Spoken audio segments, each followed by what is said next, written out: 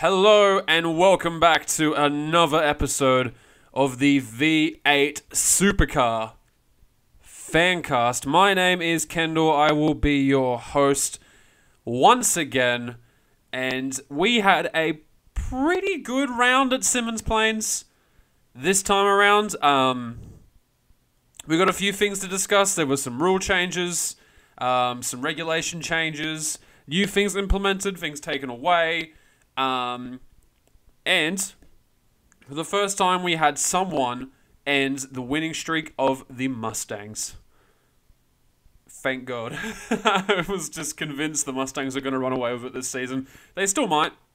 But it does seem like the new rule changes has negatively affected the Mustangs for the most part. So let's briefly go over some of the rule changes that have been implemented, along with the qualifying format, which, if you're new to Supercars, you might have been surprised by, because this is not the qualifying format that they used at Melbourne or at Adelaide, and that's because they only use it at shorter circuits.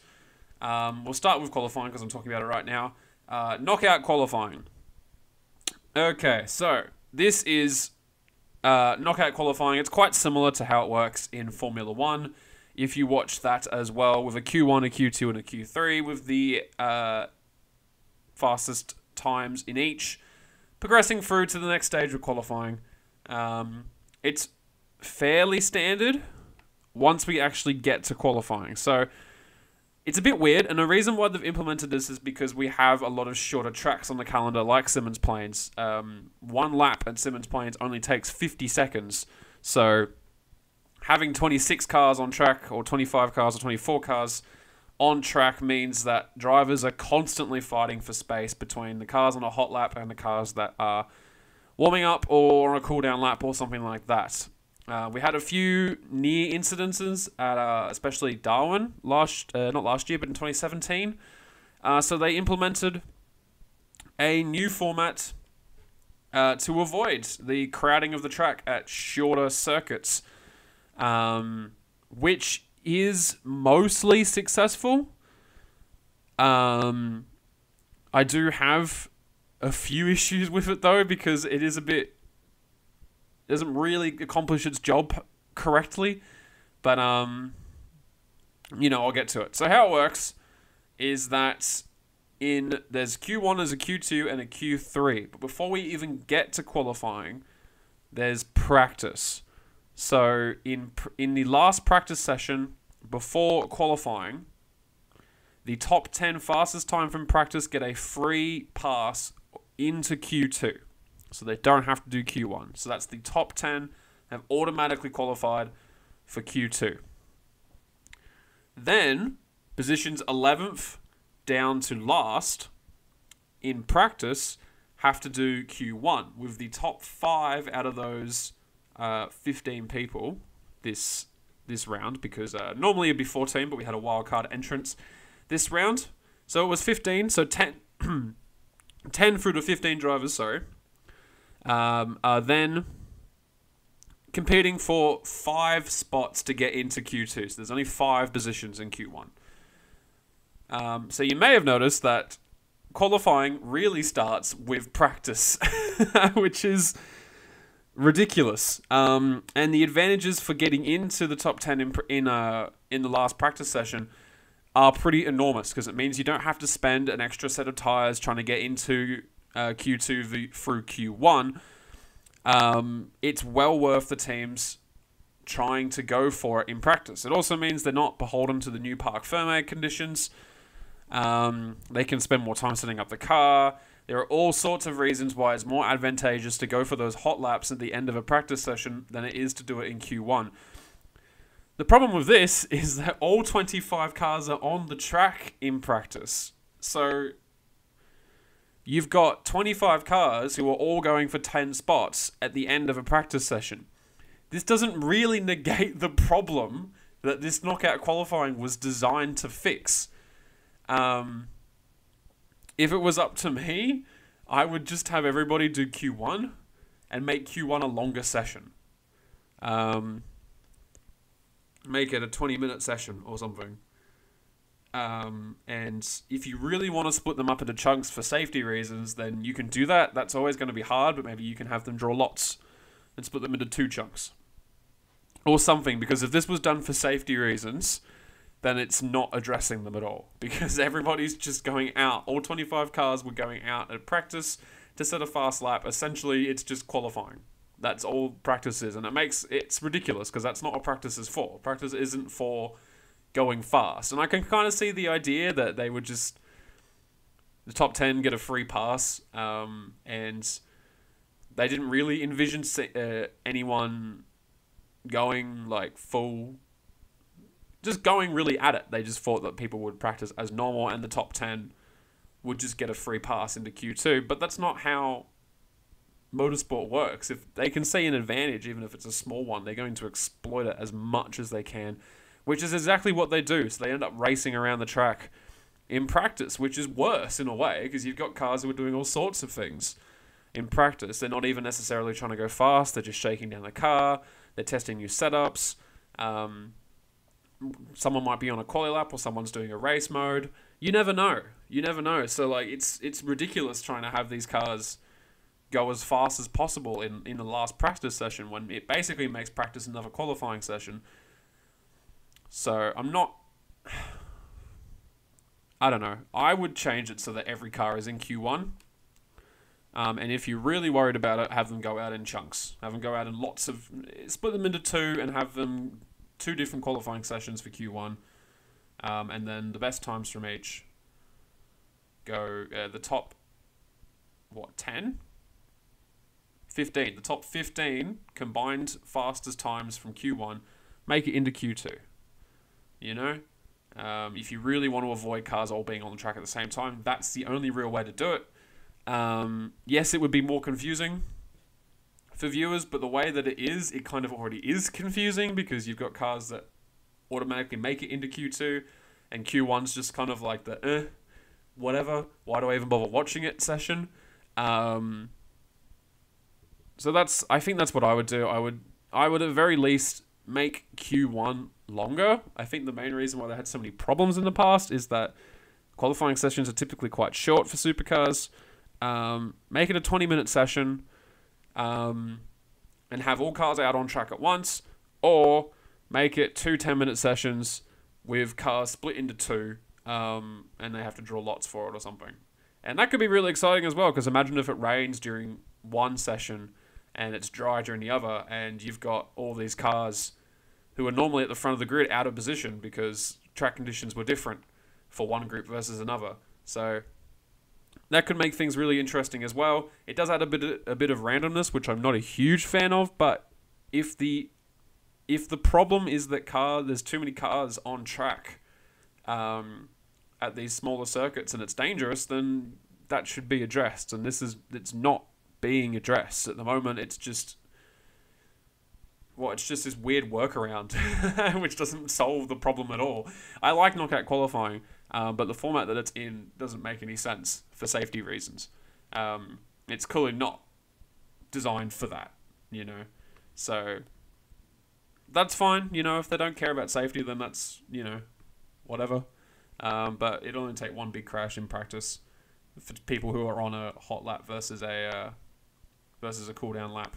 The exact same problem they wanted to avoid happening in practice for all the rules to be changed again, which I do see happening sometime in the future. It's just some of these tracks are so small, like Symmons Plains is way too short, which I think it should be longer. But they're never going to put more money into Symmons Plains. It's been there for so long. I don't think they're ever going to extend that track, even though there's all that nice land just after, was it turn 4? The big hairpin, down that long straight with the right-hand kink. There's all that nice land off to the right. Just build another section out there. Build a stadium section. It'd be awesome. But yeah. I'll get into my grievances with the track later. But basically, yeah, I think turning practice into a qualifying session is ridiculous. Mate, that's what Q1's for. That's just what Q1 should be for, instead of just it being it's the people who couldn't make it into practice. Couldn't do it in practice. It's the second go. You know, it's the people that you don't really care about. in Q1, and that means they have to burn through more tires and things like that. So it is inherently a punishment being forced into Q1, so it is well worth going for it in practice. But, we'll see what happens with that. The next time we'll see this type of session is at the next race, Phillip Island. So that track's a lot longer, so it should work a lot better there. We will see. So that's how Q1 works. So the 11th through to 24th people who didn't make it in practice, or 25th in this case, who didn't make it into the top 10 in practice, participate in Q1 with the top 5 positions from that session, moving into Q2 along with the top 10 finishes from the previous practice session. Those 15 cars then duke it out in Q2, with the top 10 making it to Q3, and Q3 settling the final order for the grid. Knockout qualifying is pretty cool. The drivers like it, the fans like it, so that's good. It does help split the field up at these smaller tracks. I am just worried that it doesn't really avoid the problem entirely, but, it's a cool thing. I'm glad that we're still doing it. Overall, I'm glad that we're still doing it. I just think it needs a little bit of tweaking to actually accomplish the goal it was set out to do. But if you didn't know that's how qualifying worked, that's how it works. So there's various qualifying sessions with each one knocking out the slowest placed people until we get a final grid order. It's pretty simple. Like I said, they do it in F1, so if you've been watching F1 at all, it's pretty much exactly the same format, except in F1 they don't do the whole practice thing at the start. They just have everybody out on track in Q1. But they don't have elimination qualifying because their tracks are so short. So maybe it's a problem with our tracks. Who knows? We have quite a few really short tracks on our calendar, but that's okay. Next, Parc Ferme. I said that before, and you might be wondering why I said something that was ostensibly in a different language, because it is. It's French. It's French for don't touch your car, basically. So, again, this is another rule that they do in Formula 1. What this basically means is that once...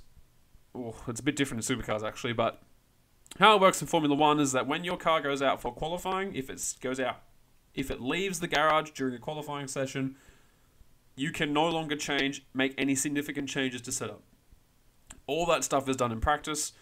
Once it leaves for qualifying, the setup that it's in is pretty much the setup that it has to stay in until the end of the race weekend, basically. I like this a lot in theory. What I don't like is the way that Supercars has implemented it. So Supercars is doing this too as a trial, which I did enjoy seeing. I think it's a very good idea because it stops teams from overhauling their cars over a couple of hours from qualifying spec to race spec. It gives poorer teams a better chance at competing because they don't have to spend so much money and time changing the car completely between sessions, which is a good thing. It should narrow up the field a bit, and it should also give people who were otherwise quite comfortable in setting up a car for qualifying and then setting it up for race, it should give those people a bit of a shake-up because now they have to compromise between a quali car and a race car, which is all good stuff. It's all good stuff. Having more questions about setup in Supercars would be good, I think, overall. The thing is that in Formula 1, it works because once the car has left the garage for any qualifying session at any point, you can no longer work on the car. It's done. In Supercars, you can work on the car until the session ends, which is so weird, so strange. I don't even think I need to explain why this is an odd rule, but it basically means in a 10-minute session they can go out for one lap on quali spec, come back in, change as much as they want, and then go back out again if they have the time. We didn't really see anyone doing this, but like I said before, this is motorsport, and if they can gain an advantage somewhere, they will do it 100%. So if they can find something that they can make a small change to in a small amount of time that makes a big difference, they will do that. And then you could end up with a reality where we have cars going out very early, setting one qualifying run, coming in and then speccing their car for the race.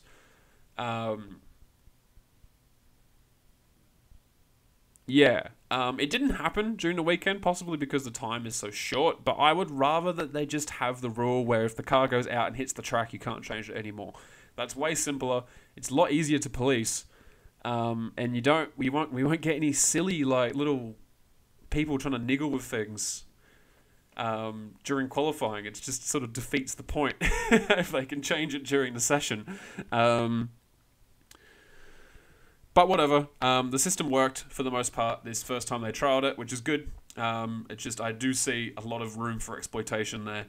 Yeah, overall, Parc Ferme, good idea. Hopefully the implementation doesn't backfire on them. And finally, the last thing I need to go over before we even talk about the race is the new center of gravity rule changes for all the cars. So during the Melbourne weekend, it was found that the Nissans were actually running a much higher center of gravity than the Mustangs or the Holdens, which could have accounted for some of the difference in what's the word? Performance. There we go. Some of the difference in performance between the Nissans and the Mustangs and the Holdens, because the Nissans haven't been so hot this year. So as a result, the ballast, which is used to make sure that all the cars weigh the same, it's just a bunch of lead weights, has been moved from the floor of the Holden and the Mustang up into the roof in order to make the center of gravity in the cars the same. If you're not sure why that matters, basically all it means is that the center of gravity affects how the car handles. It affects its cornering ability and its corner speed. And it just affects how well it can corner. So putting it in the floor and making the center of gravity lower means that the car is more stable through a corner, whereas putting it higher means that it's less stable around a corner. And both the Mustang and the Holden have quite a lot of ballast weight in them because they are much lighter cars overall than the minimum weight requirement, which is about 1,400 kilos. So they have quite a lot of ballast in them. Supposedly, I'm not sure how much. I couldn't find any information on exactly how much ballast is in these cars, but supposedly it is much more than the Nissans, which would explain why the Nissan center of gravity is a lot higher on average. Because nobody chooses to put their ballast in the roof, because that's silly. You'd put your ballast as low as possible to keep the center of gravity low. So those have been moved to the roof, and this is the first races that we get to see with the new center of gravity changes, which did seem to make a difference for the Mustangs. So we will go into the results of the races and see how we do, I think. Just trying to think if I had anything else to say. I don't think so. So let's talk about qualifying. So I'm going to go through this in the order that they were knocked out in, because that's just more dramatic that way. So in Q1, Scott Pye was the first to be knocked out, continuing his pretty poor run this year. James Courtney has really been showing him up in these first few rounds, whereas last year they were often very even. So hopefully he picks his game up. Richie Stanaway, Rick Kelly, as you can see, the Nissan's not really improving with it, despite the field being ostensibly leveled. James Golding, once again, not very far off Richie Stanaway. Jack LeBrock, Macaulay Jones, wildcard entrant for BJR, Jack Smith, who has just the longest hair. I wasn't expecting it, and I saw him take his helmet off, and I was like, whoa! He looks like he belongs in a L'Oreal commercial. And Smoto Di Silvestro on 23rd,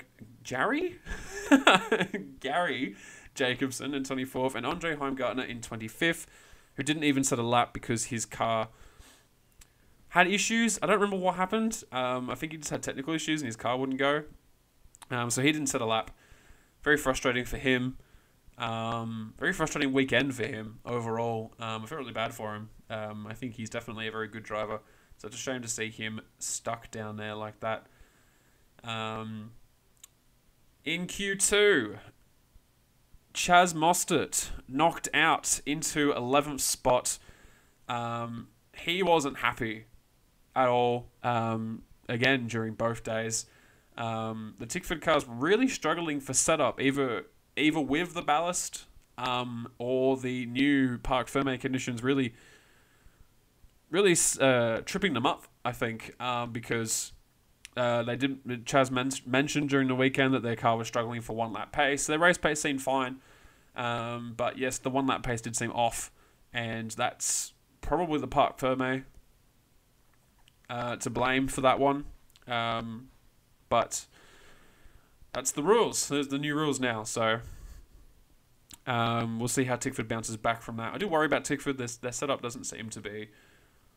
Their ability to set a car up properly doesn't seem to be the greatest compared to the other top teams. But, you know, who knows? There only really seems to be two teams that knock it out every week, so... who knows what's going on. Nick Percat in 12th, Will Davison in 13th, Todd Hazelwood, good job from him in 14th, and Jamie Winkup also out in Q2, not setting a lap. I think he locked the brakes and spun into the sand trap from memory.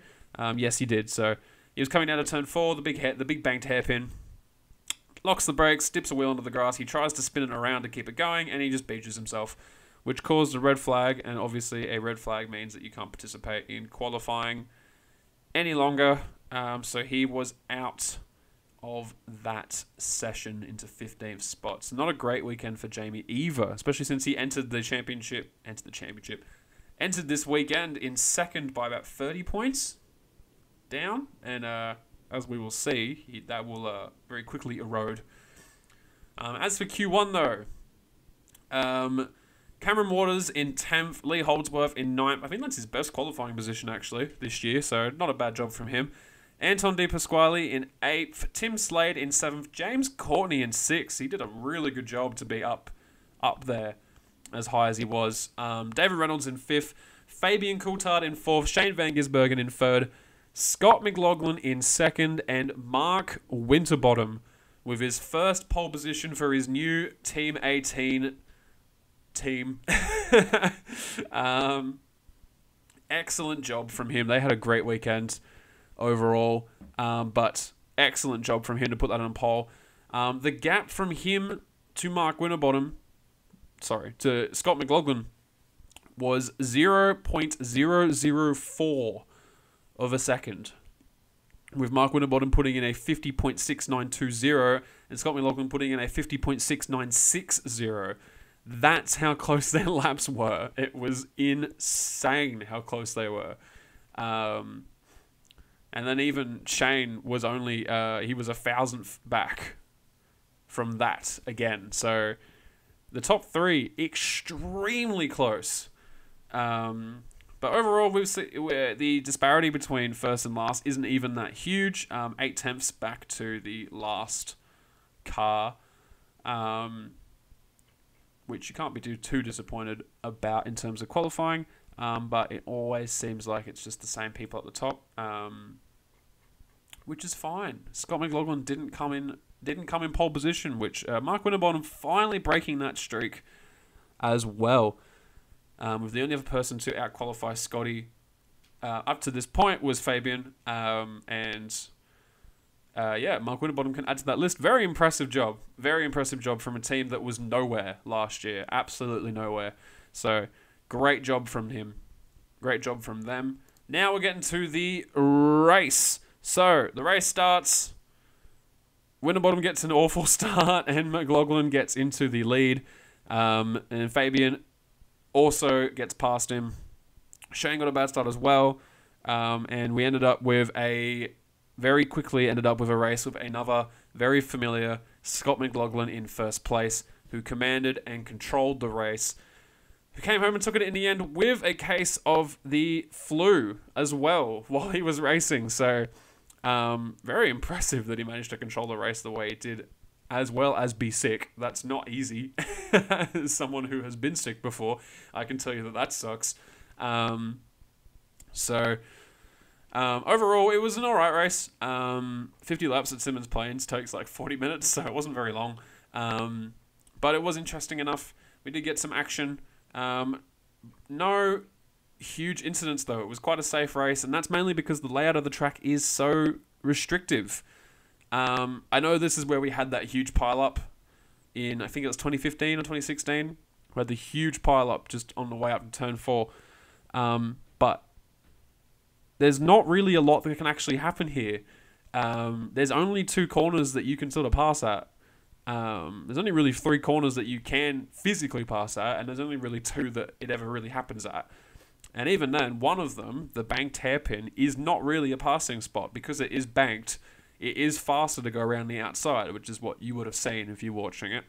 So if you're wondering why they're all going around the outside there, it's banked, so keeping up the rolling speed, especially with that big straight, is more important than taking the inside line. It's faster to go around the outside there. So any car that did try to go up the inside couldn't put the power down fast enough to get a good run up the straight to stay alongside them. So this means that the only really good overtaking spot is at the end of that straight, which we did see a lot of passes at, but it wasn't really possible unless you had a significantly faster car in terms of pace. And we saw this heaps of times over the weekend where 2 cars would be right on top of each other, but none of them was significantly faster than the other, so they just couldn't get around them. I think Cameron Waters got stuck behind Di Pasquale in this race from pretty much halfway through till the end, just because his car was clearly faster. But if you make your car wide enough and the disparity in pace isn't that big, it's pretty much impossible for anyone to get past you. This track is not easy to overtake at. Even with these cars where they can sort of push their way past, it's really not possible here. That's why I was saying that it'd be nice to have a bit of an extension, just for some more overtaking opportunities. A sharp right-hander would be nice. Along that straight, and then we could just go into a little bit of a stadium section out near the sheep. The sheep can watch, and then you can come back down to the start-finish straight. I think the track overall is a little short, and it's only got one good overtaking spot, and even that's not even very good. So, I think it's a fun track. I do like it. It's historic, for sure, but aside from that, really sharp, it's got a really sharp hairpin at the end of a long straight that the drivers can't even take advantage of because it's banked. If that hairpin at turn 4 wasn't banked and drivers could make a pass up the inside, I don't think I'd be complaining about this track nearly as much. But because it is banked, it effectively completely removes one of the turns for overtaking, which sucks. It really does. So hopefully we see some kind of, I don't know, something. Something different there. But let's go over the results. Why don't we? Jamie Whincup in 25th position. He had an awful race. He only completed 48 laps. He was 2 laps down. So in case you didn't see the race for whatever reason, or you missed it, Whincup, coming back through the field, had some early lap contact with Chaz Mostert, I believe it was, which gave him a puncture and sent him off the track. He went into the pits, got it fixed up, but he came out 2 laps down, and that's where he stayed. Just to net the 30 points that's worth. Oh, sorry. Very sorry. So he had an awful Saturday. He really did. Gary Jacobson in 24th. Jack Smith in 23rd for his first race. Jack LeBrock in 22nd. Simona Di Silvestro, the last of the people who was still on the lead lap. Macaulay Jones, Will Davison. Not a great race for him either. I don't believe anything in particular went wrong from him. I think he just didn't have a great race. Andre Heimgartner in 18th. He made a pretty good recovery, up 7 spots. Rick Kelly in 17th. Richie Stanaway and James Golding once again side by side in 16th and 15th. Todd Hazelwood, who didn't move a muscle, from 14th spot. Lee Holdsworth in 13th. Scott Pye in 12th. He made another alright recovery to make it up to 12th. The nearly called them Boost Mobile cars. They're not anymore. Walkinshaw Andretti, that's them. The Walkinshaw Andretti cars, they seem to be pretty good this season at making up spots during the race. So maybe their race pace is much better than their qualifying pace suggests. We will see. Cameron Waters in 11th, Chaz Mostert in 10th, Anton Di Pasquale in 9th, Nick Percat in 8th, Tim Slade in 7th, again not moving from his qualifying position at all. He was solid. Didn't see him at all during the race, but he was solid. David Reynolds in 6th, James Courtney in 5th, Mark Winterbottom in 4th. Just missing out on a podium because Shane Van Gisbergen came on a late race charge and took it from him on the penultimate lap for the second last lap. So Shane came third, Fabian came second, and Scott McLaughlin leading home a 1-2 for DJR Penske. Yeah, it was a bit gutted for Winterbottom, but I would want their first podium, their first real victory to be won. Actually properly fought for, and not just because Shane doesn't go for it. Shane clearly had the speed. It was sort of going to happen. And it wasn't helped along by the wildcard Jack Smith. So one of the reasons why Winterbottom was overtaken by Shane is because he caught up with the lapped traffic of Jack Smith and he didn't really get out of the way fast enough. So Scotty complained as well, but he had no one behind him, so it didn't really matter. Winterbottom was fighting for third position with Shane right behind him, and he was held up by Jack for one corner, but it was enough. It would have put him down by about a second or so, which was enough for Shane to be right on top of him by the midway through the last lap, and then he overtook him without Winterbottom being able to put up much of a fight. And I mean,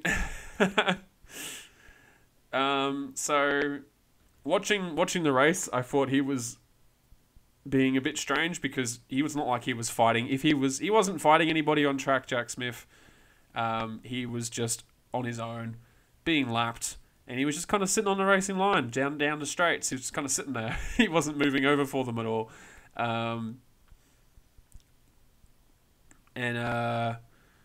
So I got some quotes from him. So Smith says, I let them through. I had McLaughlin behind me. I knew he was there. I put the indicator on a couple of times and said, the gap's there, go for it. And I was waiting for him to pass me, and he didn't a couple of times. I was fully aware that everyone was there. Winterbottom passed me as soon as he got to me, so I don't really see what the problem is. I let them through as well as I thought I could. I don't really see how I could have lost him a trophy. I didn't really want to get on the brakes and move offline. I felt like I had my own race to do in a way. I didn't think there was an issue. So he didn't want to move offline, which is kind of the problem. If you're a lapped car going down a straight, and especially at Symmons Plains where there isn't really any overtaking opportunities like smooth ones, the best thing you can do if there's no one around you that can overtake you is to just move off the line and roll off the throttle a bit. You don't have to jump on the brakes, but just come offline, roll off the throttle, and let the people pass, especially if they're in a fight. He was in front of McLaughlin for a while, and it was a little silly that he didn't just roll off the throttle again down the straight and let him through, especially when it's the leader. But it's even worse when there's your lap traffic and someone's having a fight for position and you're holding that up. Even if you are just on the racing line down the straight, it's best just to get out of the way, roll off the throttle a little bit, let them pass, and then go back to your race. Because there was no one around him. Like I said, it's not like he would have lost track position doing this. He wasn't risking anything. He was just kind of sitting there. So, yeah, I mean, I don't know. He really shouldn't be doing stuff like that, especially as a wild card. He's not even a championship contender. It doesn't even matter if he gets overtaken for position. He's not even in this full time. He really should just be, like I said, rolling off the throttle, moving well out of the way, letting people through, and then going back to his race because he's there He's there to get a feel for how racing in supercars works. He's not there to get championship points. And even if he was there to get championship points, there wasn't anyone around him. He wouldn't have lost any track position by rolling off the throttle down the straight. You know, I'm making shrugging motions. Because this is not a video podcast. Yeah, no, I don't agree with that at all, Mr. Smith. When you're a wild card and you're that far down the field and there's no one around you, just get out of the way. Just get out of the way.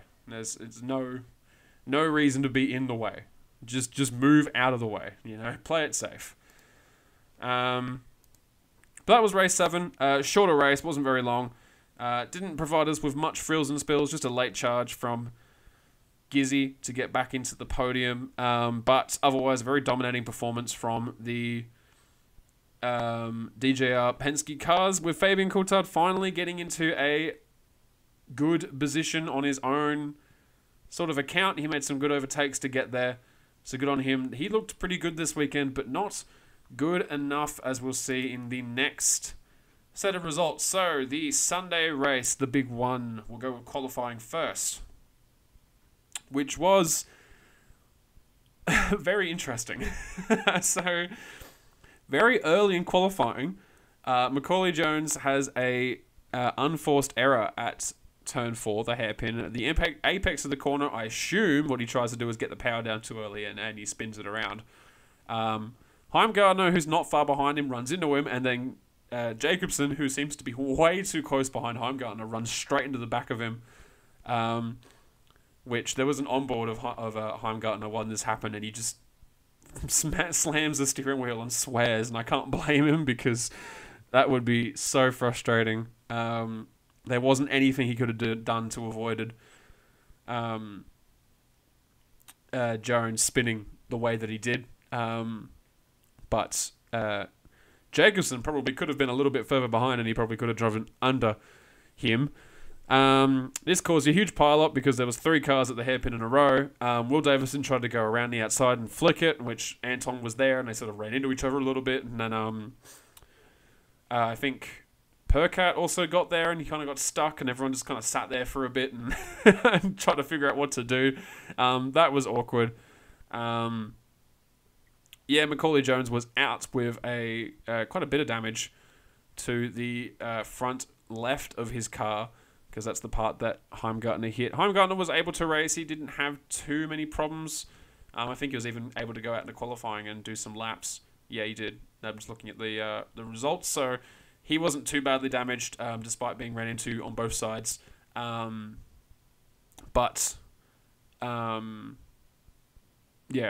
just that was very unfortunate for him. I can't really say that I feel too bad for Macaulay Jones. That was an extremely unforced error. He just tried to it looks to me like he's trying to put the power down way too early around the bank turn, and he just spins. That's it. He's had some bad luck this season. He hasn't had a great start to the season, but a lot of it's been his fault. It's the sort of thing it's simple things like that you just can't do in qualifying. You just can't do it, that's qualifying over, basically, especially if you spin on a racing line like that. Especially at a bank turn, just come off don't be so aggressive, man. Just chill out. It's all well and good for me to say, but I haven't been super impressed with Macaulay Jones's effort so far this season.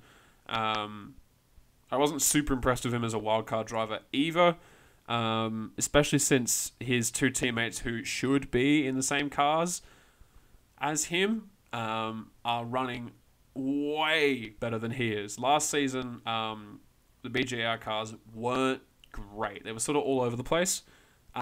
This season, Nick Percat and Tim Slade are doing pretty well overall, especially Tim Slade. He's doing well in the championship. I think he's in the top. He's definitely in the top 10. The fact that Macaulay Jones is so far back all the time is a bit worrying to me. This happened to Tim Blanchard as well when he was in the sport. I don't really know if there's something different with that car.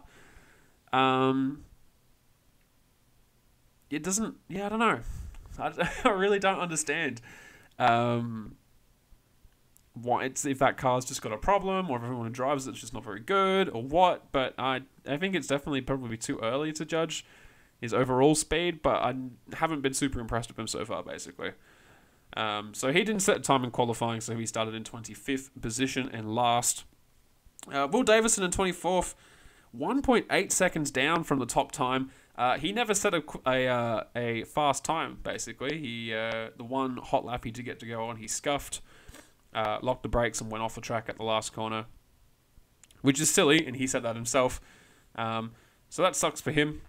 But, you know, mistakes happen. He needs to consolidate and move on, which is a shame because Will Davison was up there in the championship. He still is, but like, I wanted to see him up there. You know, I wanted to see Will Davison fight for the championship again. That would have been awesome. Hopefully, Tickford can come back next round, and we can get some proper fighting from all the boys at Tickford, not just Davison, but Mostert, Waters, and Holdsworth, if you feel so inclined. Simona in 23rd, Gary Jacobson in 22nd. They always seem to be qualifying there or thereabouts in the same spot.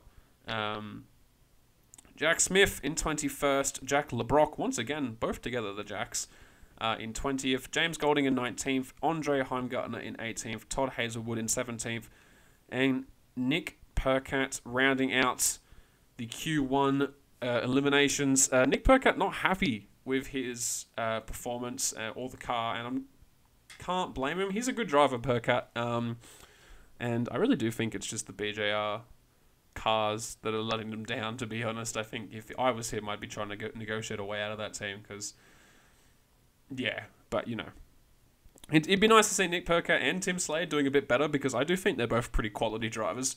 I don't think we've seen the best from either of them at all, so hopefully we do get to see that at some point in the future. As for Q2, Scott Pye made it into Q2 this time, but he was immediately eliminated into 15th spot. Lee Holdsworth in 14th. Jamie Whincup eliminated in Q2. Only made it to 13th position. Nothing actually happened to him this time. I have no idea why he didn't make it through Q2. He really should be, especially considering where his teammate got to. So, I don't know. I was going to say I haven't been happy with Whincup's performance, but he's been the most consistent Red Bull driver this season, so who knows? It's too early to tell. We'll have to wait a couple more rounds before I start really judging people on their performance this season, but Whincup seems to have been all over the place this year. Let's just say that. It might be the new Parc Fermé rules that have really gotten him. A lot of things have changed for this round, so we can't judge people too heavily for mistakes and things like that, for what seems like odd qualifying positions, so we'll see. We'll see how things pan out. Tim Slade in 12th, Rick Kelly in 11th. Not a bad recovery from the previous day. That rounds out the Q2 elimination. So, Q1, we've got Chaz Mostert in 10th, who was 1.2 seconds down from the fastest time, which is a pretty big gap. This is because during his...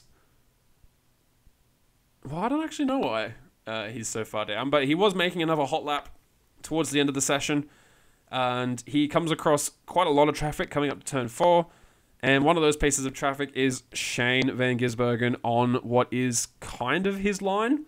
Chaz has to roll out of the brake to turn and avoid him without locking up. He then doesn't have enough space to put the brakes on and slow it up before the turn. He goes spearing off in the gravel trap. He didn't hit the fence, thankfully. He nearly could have. He got quite close. He wasn't very happy about it afterwards, saying that Shane was on his line, that it was dangerous driving. I've watched the clip a few times, and I can see where he's coming from. Shane is on his line. But the thing is that Chaz is on the left-hand side of the track, so he's not on the racing line to begin with. The reason why he's down there is because he's dodging cars that were on the right side of the track, so he's already off the racing line.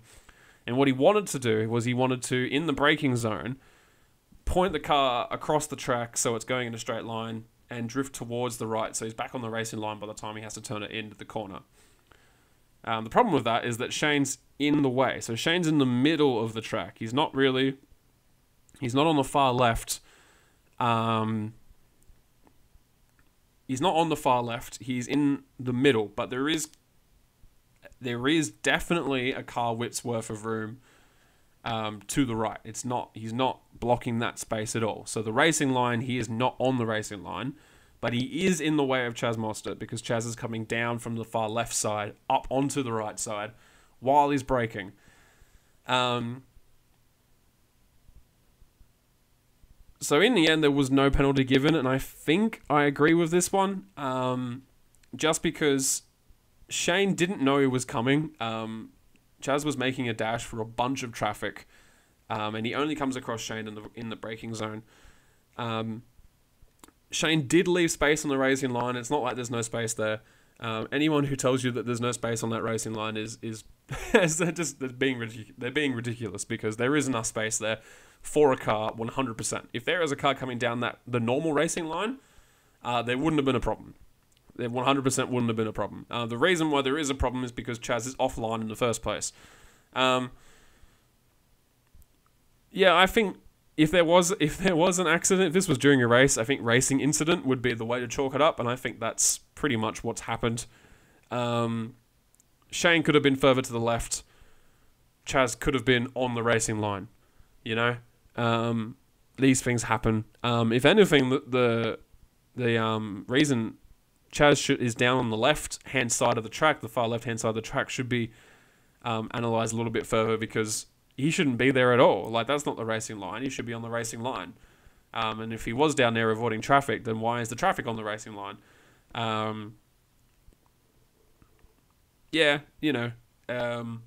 Things like these happen. I really don't think Shane was being dangerous at all. I think he was pretty reasonable in where he put the car. He could have been further to the left 100%, but also qualifying had ended and 90% of the cars were going slow as well. So had it been during regular qualifying conditions, maybe Chaz would be a little bit more justified. But qualifying session had ended and Chaz was making a very last-ditch flying lap. All these factors combined, I really don't think a penalty is sort of warranted for dangerous driving in that situation. Just because there are so many factors that lead up to this being basically an unfortunate incident. I don't really think either of the drivers are particularly at fault. I think Chaz is right to be upset. 100%. I'd be upset too. But I also don't think that any punishment is really due for that. I sort of agree with the final decision on that one. I don't really think that there was anything there that needed to be addressed in particular. I think it was just mainly just an unfortunate incident. Sucks for Chaz though. Very unfortunate for him. But not really sure why he couldn't put in a faster lap before that though, because second and 1.2 seconds down is a lot. And it's not like that was the first lap he did. So, who knows? Who knows? But anyway, Chaz in 10th, James Courtney in 9th, Cameron Waters in 8th, Richie Stanaway in 7th. Excellent qualifying from him. Excellent qualifying. Anthony Pasquale in 6th. He's been pretty good in qualifying these days, which is nice to see. Scott McLaughlin in 5th spot. We haven't seen Scotty out of position at all this season. Not that 5th is that far out of position, but it's something. It's something. So I was excited to see what is normally a bang-on pole position every single time go to someone completely different, which was nice. And not only that, but Scotty's not even in the top 3. He's down in 5th. I was like, yes, we're on for a good race today. We won't just have a DJR car running away with it for once. So, which seems a bit silly considering last year it was mainly Triple Eight cars running away with it. But, swings and roundabouts. Ideally, I'd like to have every team up there fighting all the time. Can we get those Erebus cars up there? Can we get those Tickford cars up there? I was so happy when Chaz won that race at Melbourne. Just for what it meant for the championship. But now Tickford's back down again. Like, come on, guys. Can we get someone up there consistently that isn't T8 or DJR, please? I want to have more people to fight it out. It's only Scotty and Shane at the moment. Mark Winterbottom in 4th, another great qualifying session from him. David Reynolds in 3rd, Fabian Coulthard in 2nd, and Shane Van Gisbergen in 1st place. The first pole position of the year for him. Good job from him. Good job from Fabian, ultra consistent. Good job for David Reynolds as well, because that was his best qualifying session of the season as well. The Erebus car started off pretty dire this year, and they seem to have really dragged it back, which is good. I'm happy to see that because Davey really does deserve to be up there. He's a great driver. And Winterbottom as well. Again, another great driver that deserves to be up there, and he's doing better than Tickford now. So maybe he made the right decision after all. We'll see come the end of the season. But interesting qualifying session followed by a fairly standard race. Nothing super exciting happened, but then again, it was a good race. There was action happening up and down the field all the time. This race is super duper chaotic just because of how short it is. People come out of the pits, they come out a lap down. It's a whole thing. Like the track is so short that taking a pit stop from the midfield puts you a lap down. So it's just a whole mess, really, to keep track of during the race. But how it ended up. Gary Jacobson not classified. I believe he had some kind of electrical issue. So he didn't make it, unfortunate for him. Jack Smith in 24th. Anton De Pasquale in 23rd. Anton, don't actually know what happened to Jack Smith. He must have had some kind of problem, but Anton's gear stick actually came off his car. He read it and said, I have the gear stick in my hand, and it's missing the nut that keeps it attached. So it's just got this loose gear stick, and he can't change gears. So he was stuck in 4th gear. Had this whole mess where he's like, I'm going to come in. Teams like stay out, get points. So he just sort of trundles around in 4th gear for a while. I do kind of wish that if they'd made...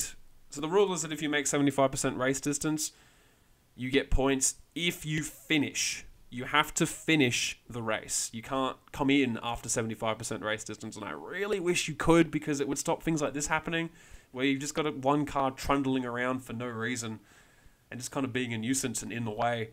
Would have been so much better if he hit 75% and just pitted, because he could have just pitted and ended the race, and then he's got points. Boom.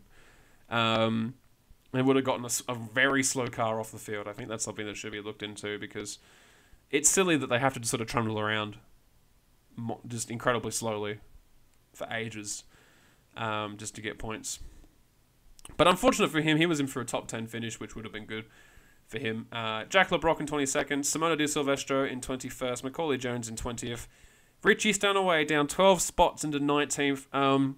He had an awful second pit stop. I believe they cross-threaded the wheel nut, which put him all the way down into 19th. Super shame for him, because he was doing so well. He was doing really well. He was on for a top 10 finish. He was. So I was unhappy to see that, because I think Stanaway's got... I think Stanaway is good. He just needs to clean his act up a bit, and he just needs to put that one result together. It just sort of hasn't happened for him. It's either been his fault or his team's fault, or some controversies happened or whatever. I think he's got some talent in him that is just needs to be found. But he needs to keep his head down, and he needs to do it, because he's been a bit of a controversial figure at times, as well as his team sort of cocking things up occasionally. Todd Hazelwood in 18th, Andre Heimgartner, Mr. Consistency in 17th, James Golding in 16th, Rick Kelly in 15th, Will Davison up 10 spots to 14th, not a bad drive from him. James Courtney in 13th, Tim Slade, once again not moving an inch, in 12th, Cameron Waters in 11th, Chaz Mostert also not moving in 10th, Lee Holsworth up 5 spots to 9th, not bad from him, we don't normally see him moving around the field in a positive direction. So good job from him. Scott Pye up 7 spots to 8th, and Nick Percutt up 9 spots to 7th. Good job from both of them. Excellent drive from Nick Percutt and Scott Pye. Really, really excellent. Mark Winterbottom down 2 spots to 6th. Jamie Whincup up 8 to 5th. He had an excellent recovery as well on a tracks where it's quite hard to overtake. Drives from Will Davison, Lee Holdsworth, Scott Pye, Nick Percutt, and Jamie Whincup are great to see. Granted, most of it is vaulting in the pit stops, but overtake's an overtake, you know. Scott McLaughlin in 4th, David Reynolds grabbing a podium in 3rd, Fabian Coulthard in 2nd, and Shane Van Gisbergen with a well-deserved win in 1st. He really did control the race quite effectively. Yeah, great race overall. Like I said, there wasn't any huge incidents or anything like that, but we did get to see some interesting fighting going on around the field. Let me just talk properly first. Some nice side-by-side action from Shane and David, Shane and Coulthard, and then Coulthard and Reynolds also had quite an interesting fight. Whincup and Winterbottom came out right on top of each other, and they were sort of fighting it out all the way until the end. So we did have some good look at things going on around the field. So that was good to see. Overall, a satisfying race. I do wish that there was a track alteration that could be made to Symmons Plains. I do think it's too short.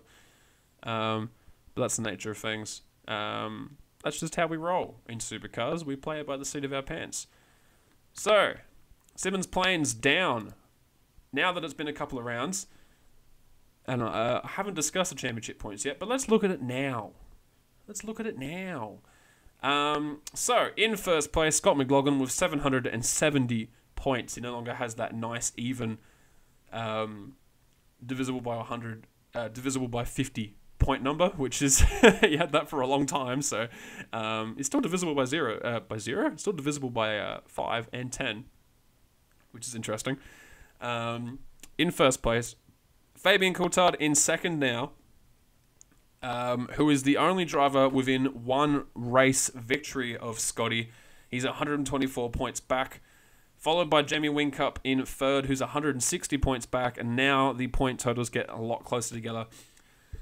So Jamie is more than one race win away from eclipsing Scotty. Remember, a race win is 150 points, so Jamie is 160 points back. That means he's at least 2 races away from eclipsing Scotty, should Scotty not finish a race. Shane Van Gisbergen, 166 points down. David Reynolds in 5th, 171 points. Chaz Mostert in 6th, with 177 points down, and then a bit of a gap back to Mark Winterbottom in 7th, who is 214 points down, and 1 point behind him is Tim Slade. Nick Percutt in 9th, Will Davison in 10th, James Courtney in 11th, Cameron Waters in 12th, who his points really doesn't reflect how well his drives have been this season. He's had a bit of bad luck, to be honest.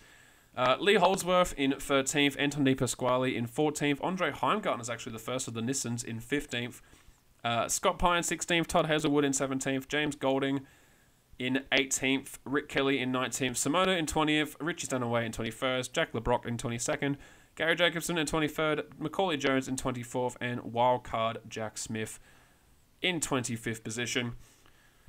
As for team points, as you can imagine from the tallies I've been rattling off, DJR is running away with it a little bit in first place, followed by Red Bull Holden Racing Team.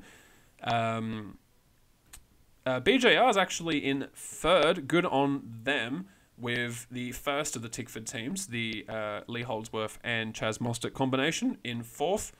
Cameron Waters in fifth. I think that's Cameron Waters and Will Davison from memory. It just says Cameron Waters on the website, but I believe that's both of them. Erebus in 6th, not super great from them. They did have a bit of a slow start this season, so hopefully they can pick that up a bit now that Anton's actually fighting for good points this year as well. Hopefully we can see them up a bit further. Walkinshaw Andretti in 7th. The Kelly Racing Cars of Rick Kelly and Andre Heimgartner in 8th. Gary Rogers in 9th. Mark Winterbottom all on his lonesome, all by himself in 10th, doing better than Simona and Gary Jacobson combined. Todd Hazelwood in 12th. Jack LeBrock in 13th. And Macaulay Jones all on his lonesome in 14th position. So those are your championship points. The next race. Where is the next race? Well, it's at Phillip Island. Classic track. And it's only a week away. Only a week away. It's so exciting. It's got our first back-to-back is coming up at Phillip Island this week, the 12th to the 14th of April. The race 9 is on Saturday and race 10 is on Sunday. Once again, with knockout qualifying, which I don't think is necessary because this track is a bit longer, but whatever. It's kind of cool to see. Yeah. That's all I've got for this week's episode of the V8 Supercars Fancast. Thank you for listening. Hopefully you get to watch Phillip Island because it should be an exciting race. It always is. It's a good track. Make sure you watch Phillip Island. Make sure you look out for the next episode, which will be going up hopefully on the Monday or the Tuesday after Phillip Island. Until next time, though, I'll see you later. If you have any questions or comments or anything you want to say or add or ask or whatever, don't forget to leave a comment below. I'll see it there, obviously. So if you have a question for me, if you want to tell me that I'm wrong about anything and call me an idiot, then feel free to do so. It's cathartic, so go for it. Until then, until I hear from you or until you hear from me, my name has been Kendall of Bearded Kendall. I will see you on the next V8 Supercars Fancast. Goodbye.